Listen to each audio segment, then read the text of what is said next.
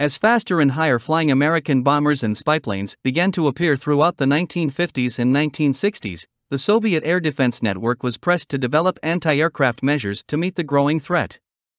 In time, artillery-based weapons gave way to missile-minded solutions, and the evolution of these Soviet designs proved considerable throughout the Cold War. After the fall of the Soviet Empire, the Russian military languished for years under questionable management and improper funding. Today, however, the trend has been reversed and Russia has regained its footing on the world stage with a drive to become a premier global military power once more. Development of evermore capable surface-to-air missile (SAM) systems has been key in the ongoing expansion. The 50-6 Vityaz, also S-350E, is a SAM system incorporating a multifunction AESA-based, active, electronically-scanned array radar system with integrated command post and launcher unit. At the heart of this system is the 9M96 surface-to-air missile, which can feature passive and homing guidance. The Vityaz can engage multiple aerial targets at medium range and clear its launch tubes within seconds.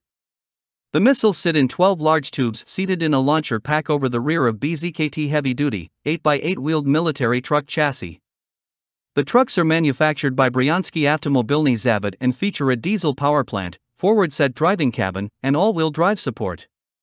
The missiles were developed by government-owned MKB Fakel, while the complete Vityaz system's own development is under GSKB Almaz-Antey of Moscow.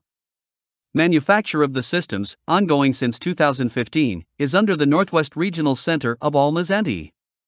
The 50-6 series is intended as a successor to the S-300, NATO, SA-10 Grumble, self-propelled SAM vehicle line which debuted in the late 1970s. First deliveries of the new model to the Russian Army inventory is expected sometime in 2016, with initial operating strength to be achieved around 2020.